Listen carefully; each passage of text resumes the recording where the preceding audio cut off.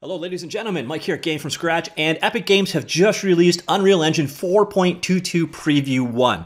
Now these are kind of a combination between the most useless releases and the most interesting. Basically most useless because they are the most beta. These should not be used in production, but most interesting because this is a preview of what is coming. This is what 4.22 is going to be all about. These are the core features or priority under development right now for Unreal Engine. So the next major release, the new features in that release are primarily in this release today.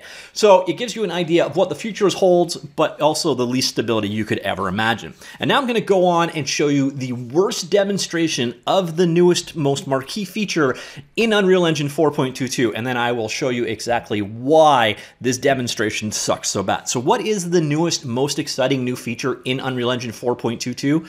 Well, it is here. Edit, go into your project settings,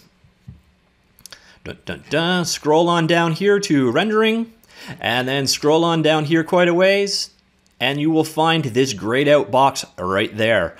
This turns on ray tracing support. This is DXR, or basically, if you bought yourself a shiny new GeForce GTX 2060, 2070, or 2080 card, and you're an Unreal Engine developer, well, you can finally play with that card. There's some hoops you have to jump through, and we will get to them in a second. But unfortunately, I can't demonstrate the new real-time ray tracing or path tracing functionality because I don't have a supported card.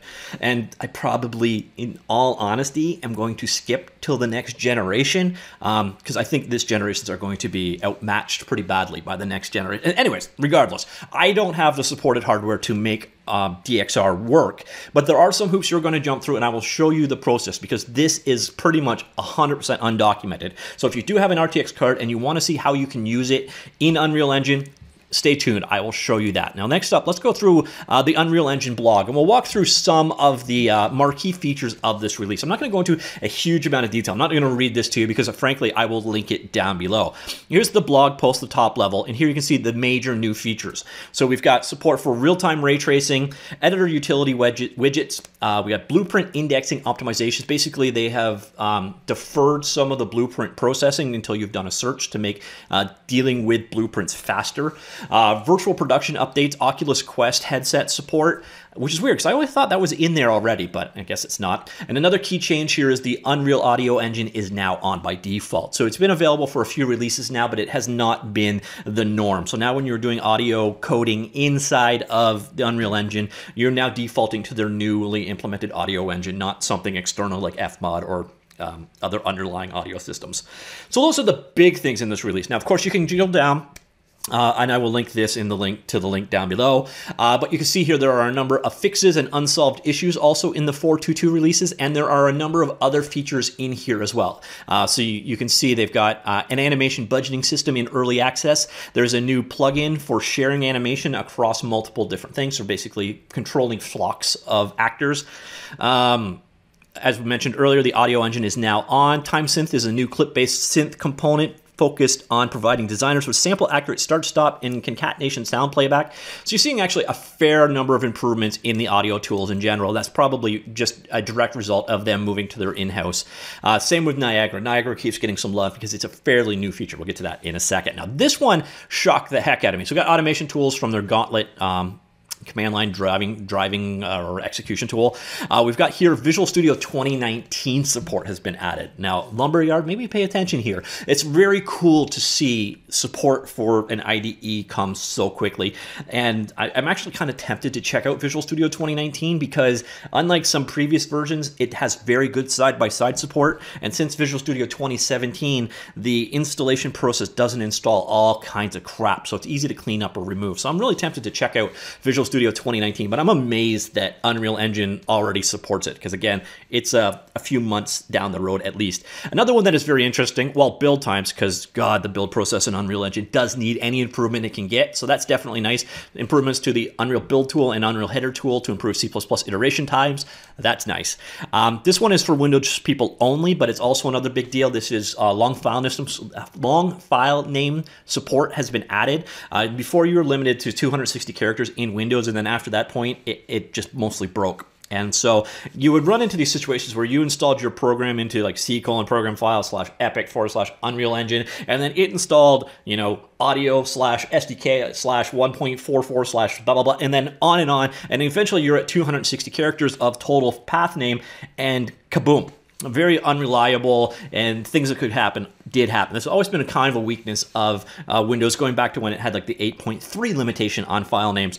And it's been a persistent problem. And with the recent update to Windows Anniversary Edition, they support long file names, but the apps have to support it as well. So basically, Epic Game or Unreal Engine has opted in to support long file names.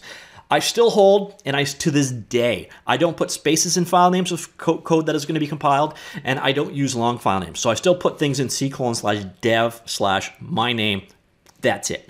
And that is generally your number one way to get around these bugaboos when you're dealing with Windows 10. So even though long file names are supported experimentally, I wouldn't touch it with a 10-foot pole, but hopefully for the future, that will be a nice new thing. New material analyzer is available under the window debugger tool. We got Blueprint. There's the optimization I was talking about earlier. So they improved the editor startup and load times by deferring Blueprint search data reindexing until a global find in Blueprints tab is open. Now, I also assume that that means when you first do your first Blueprint find and search, it's going to be slower. But I would rather defer it until I actually need it than indexing that up front if I'm never going to use it. A number of mobile updates. Again, they were dog-fooded pretty heavily on their development of Fortnite, and I think we're still starting to see some of these improvements come downstream. We've also got some improvements to Steam's networking, steamworks, including the ability to custom name your new server and some other functionality there. Niagara, as I mentioned earlier on, is getting some updates in love, and I would expect to see this more and more each update because Niagara was just introduced last version. Now, if you don't know, Niagara is their GPU accelerated particle system. It gives you a lot more control over what you can do with the particles and interacting with them. It's a much more powerful particle effect system. The old system is still in place, by the way, so you don't need to use Niagara, but expect to see Niagara keep getting more and more and more functionality because it's pretty new. And some physics upgrades and cloth support. And then finally, again, actually, I guess not finally, there's a couple other things, but the big one is the ray tracing support. And unfortunately, like I said, I can't demonstrate that to you because I do not have the hardware to demonstrate that to you.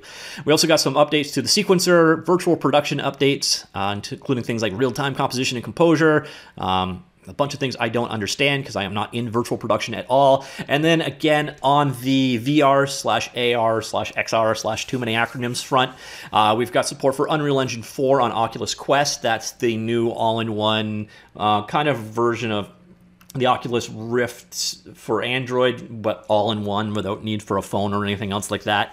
And HoloLens remote streaming support has been added through Windows Mixed Reality plugin. And that is essentially it.